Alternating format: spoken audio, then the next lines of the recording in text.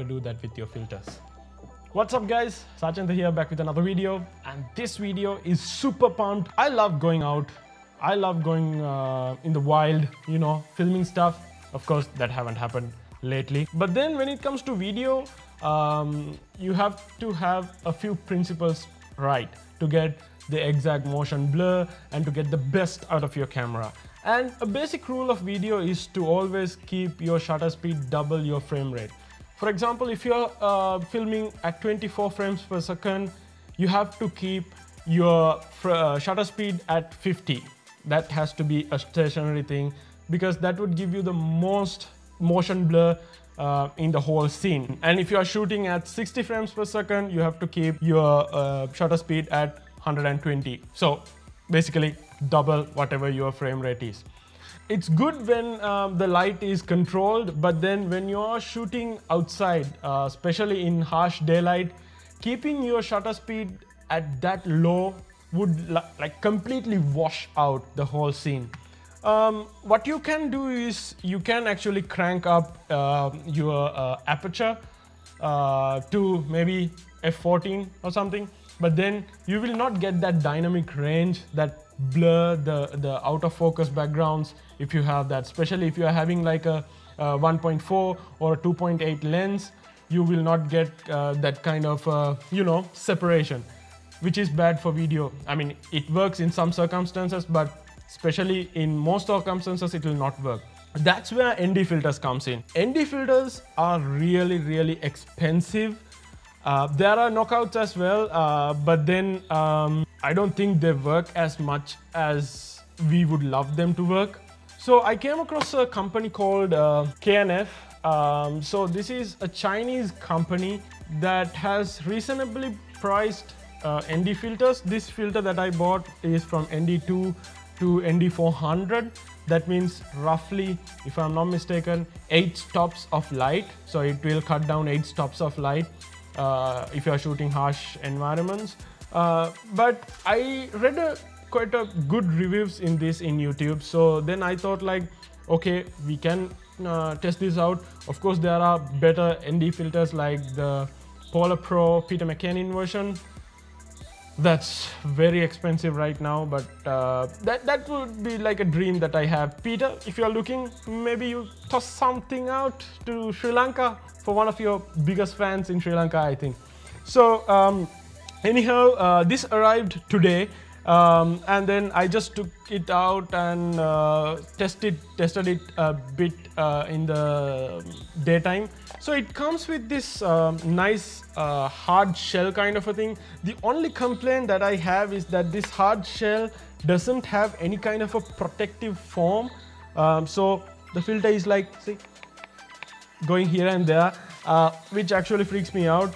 But in terms of the filter itself, the build quality is superb. I really love it. It is made out of metal, and it has this kind of a textured edge that you can actually turn. Yeah, I think you can see. Yeah, see. All right, so you can actually use to turn, and there is no play whatsoever with these cheap ND filters. You feel a play because practically what this is, 2 layers of polarized glasses that is closing and limiting light that comes to your lens. In terms of the build quality, I am really happy with this. So it is made out of metal, and in their website they say it's scratch resistant as well, although I'm not going to try that. But then it's very durable. It feels very durable. It doesn't feel cheap at all. Even the turn is very damped. I don't know in hard use when times to come whether this will be whether this will not be the case, but then again with every product that is the case. So I really love the decision that I made in terms of purchasing this.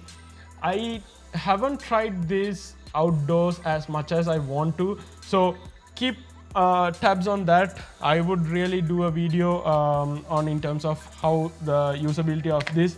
And also, since these filters are really expensive, if you have like few lenses, you don't need to actually buy separate ND filters for each lens because they have different diameters in the front element.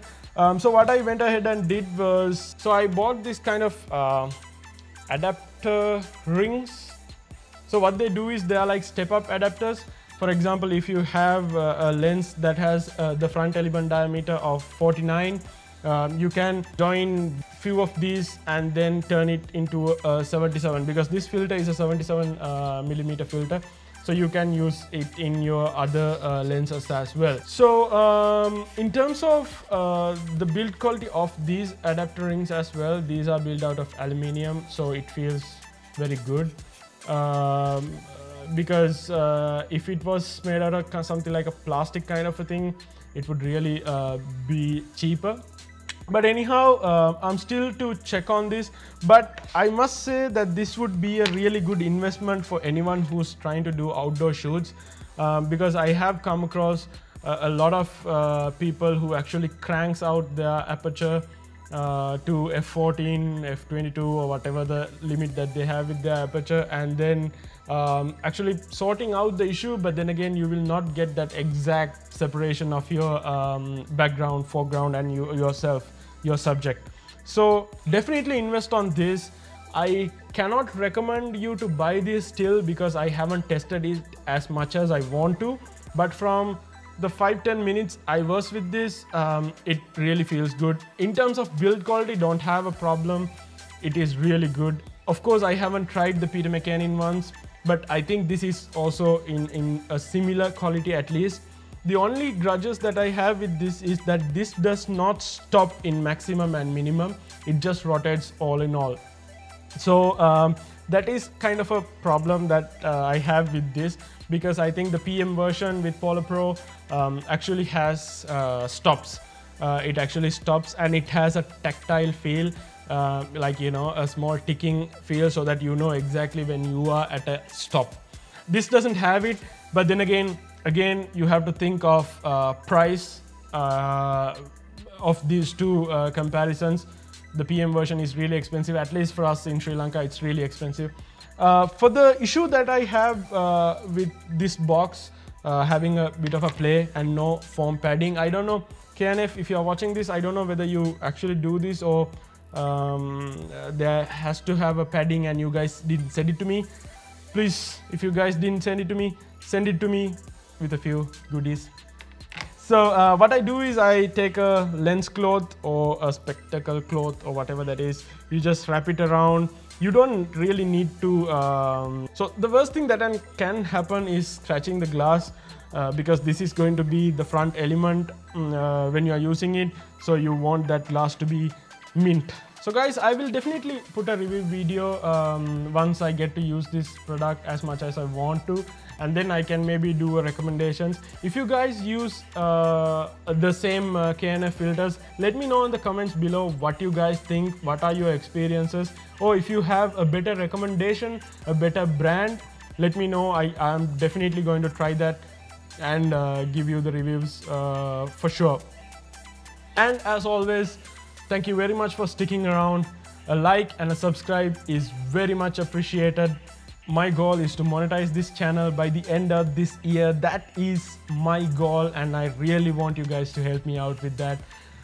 Having said that, have a safe life. Corona is bad. Catch you in the next one. Peace out.